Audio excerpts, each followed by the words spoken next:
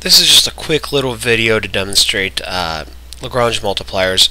I've actually solved the same problem using Calc 1, and you can go ahead and check that out. The video is up on YouTube.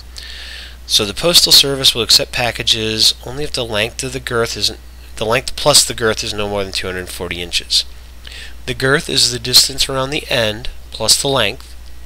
Now, assuming the front face of the package is square, what is the largest volume they'll accept? So based on our drawing, so we get to make this square.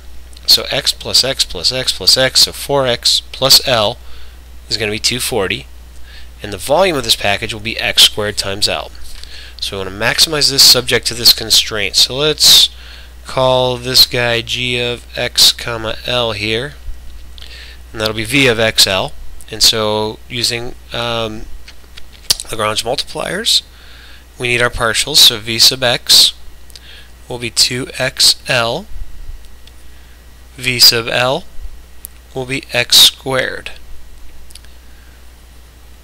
G sub x will be 4, and G sub L will be 1. So taking the partials of that with respect to x and with respect to L. So our system, we're going to have 2xl equals lambda times 4. Let's write it as 4 lambda. And we have x squared equals 1 times lambda, or lambda. So we actually already have lambda in this one, which makes it a little bit easier for us.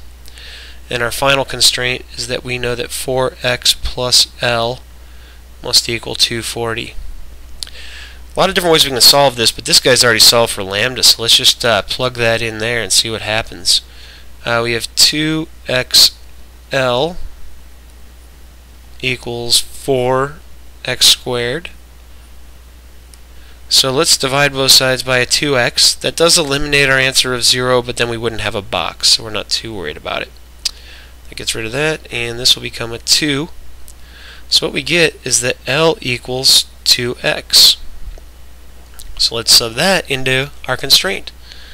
So 4x plus 2x equals 240. So we get 6x equals 240, or dividing, we get x equals 40. We also know that L is double x, so that means L has to equal 80.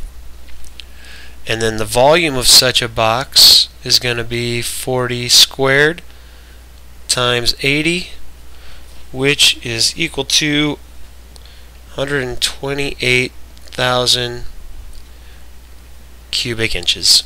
So, again, a quick problem with Lagrange multipliers just to kind of see the technique.